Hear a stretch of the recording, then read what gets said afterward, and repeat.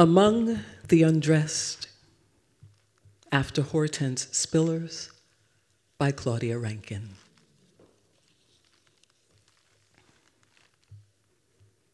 Stepping into the painting, backing up a moment to its edge, any further we fall out of the picture.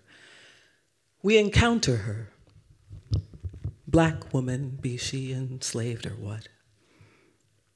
Of all the women here, she alone, dressed in white and orange stripes, partially draped, in full consciousness of her object, the chaste goddess, yet and always still naked in the structures of thought that fix us.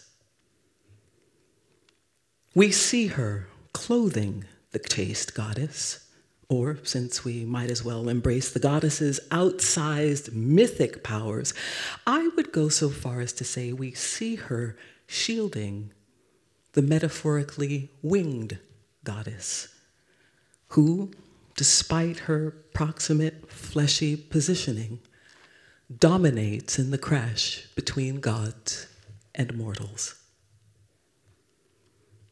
We see her, be she enslaved or what, her dress slipping, rushed into service, her gaze caught by Acteon, who stands before her caught in the myth. Oh dear, dear Acteon. You have stumbled into that which you created, your pillaging glance. You have stumbled into, well, we must be careful here not to understate the violence you are, white and male. You have stumbled into the painted poem, lit from the left. Try to see yourself. Throw your reflection back through the impoverishment of history. Under these circumstances, given our circumstances, Acteon, whatever you might think of your coming state, your bullish metamorphosis, stag, does not destroy your authority, your potential power to come furiously. It is, after all, your dogs who ultimately destroy you.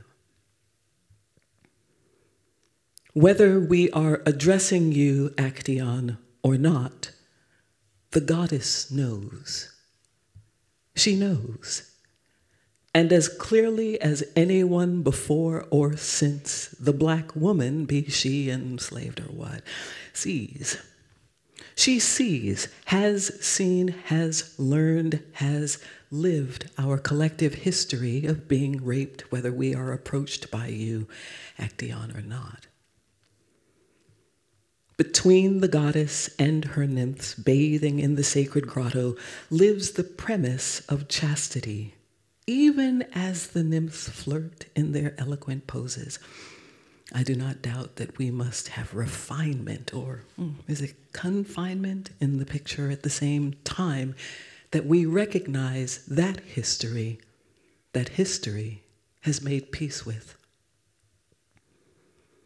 This classical representation, the displacement of a vagina by a face, remains living as far as we, the black woman, be she enslaved or what, can see.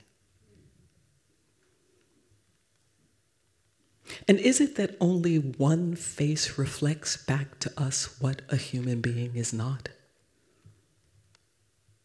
In X-rays of the painting, layers of light reveal the black woman, be she enslaved or what, naked or otherwise, is not original to the picture, but rather arrived as a substitute shade onto the body of a white woman in an effort, perhaps, to normalize unthinkable acts, unspeakable practices.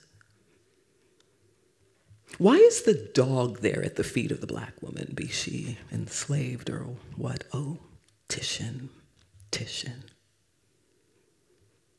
The women cannot truly merge, not even here, in your depiction of the moment of passage between the human and the non-human world.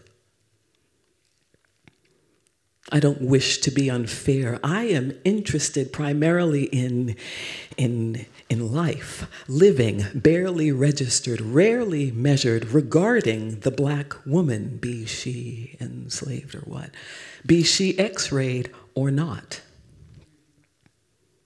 I believe that you who see understand what I am describing, as certain dynamics are by no means limited to Titian's 16th century rendering.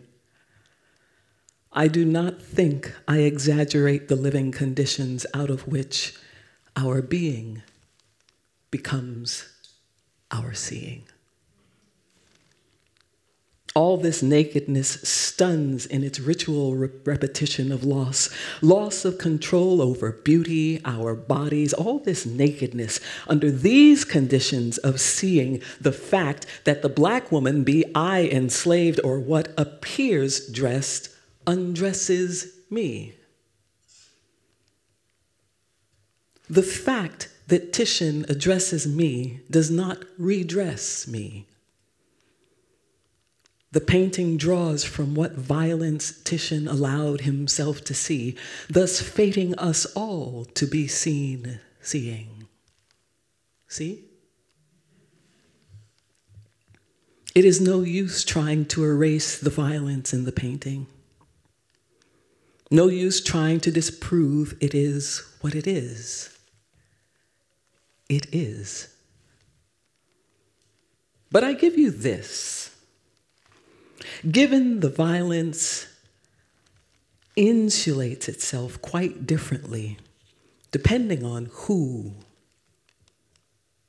sees. Go and say what you have seen, if you can.